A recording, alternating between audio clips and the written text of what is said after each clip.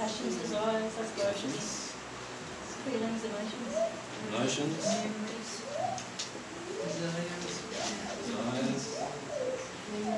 Memories. And so forth, right? Remember, there were two influences. What were they? Error. Truth Error. and error. Yeah.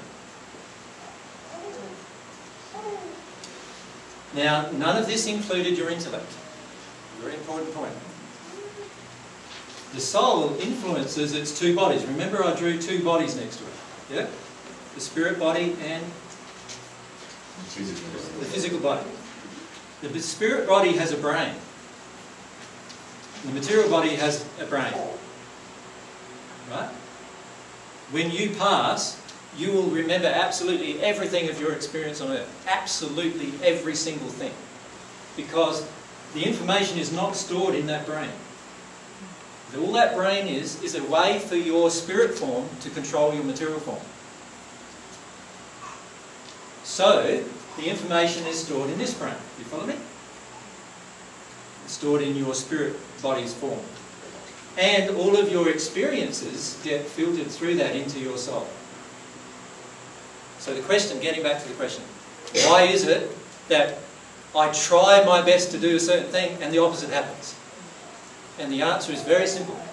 There is an emotion or a desire or an experience or a passion inside of your soul that you do not think you have, that you actually have, that attracted that event. And it's that simple. For example? For example, let's look at a lady who grows up in a bit of an abusive household, and lo and behold, she marries an abusive man. How many of you ladies have actually been in a relationship with an abusive man? Quite a number. Okay. What's happening there is, because of some injuries in her soul about unworthiness, she is attracting a person who wants to harm her. And she is willing to see that as love. You follow me? That happens here, not in the mind. In the mind, she knows she doesn't want to be beaten around, right? She knows she doesn't want to be harmed and abused. But there's an attraction occurring that has attracted her to that man who is abusing her. And that attraction is based on feelings of unworthiness, being unwanted, being unloved, and quite a number of other emotions. While she retains those emotions within her, she will continue attracting men who will abuse her. Even though in here, she's saying to herself, I don't want these guys. Why do I keep getting them? Does that make sense? But here, the attraction is still occurring because the emotion still exists. The feeling inside of her soul still exists. How many of you have walked up to a dog and it's barked at you and been really angry at you, and yet another person walks past the same dog and it doesn't do anything? How many of you have noticed that? Yeah. Why does that happen? Because here you might think you're not afraid of dogs. But here, something's going on in your childhood that's created this attraction. And the dog is so sensitive to it that it will respond to it. Just in the same way as humans respond to it too. Does that make sense?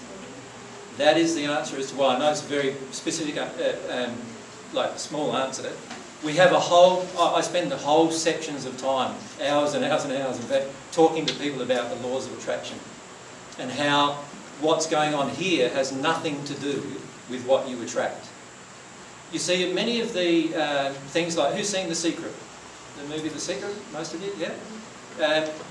While what it's trying to get across to people is truthful, it doesn't mention one of the basic truths, and that is that you cannot manufacture things with your mind. You can only get through things with your soul, with this. It's the laws all operate upon the soul. Right?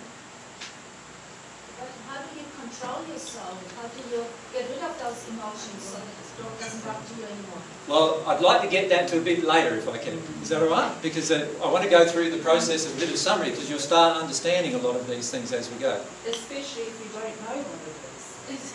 Well, the law of attraction is perfect, and this is another comment I'd like to make. Your law of attraction will tell you what you are ignoring in your soul. So, that lady who's attracted the abusive man in her life, what is she ignoring? Unworthiness. Unworthiness. And how is she getting treated? As if she is unworthy. The law of attraction is already telling her the emotion she is missing in her soul. The emotion she refuses to see. Does that make sense?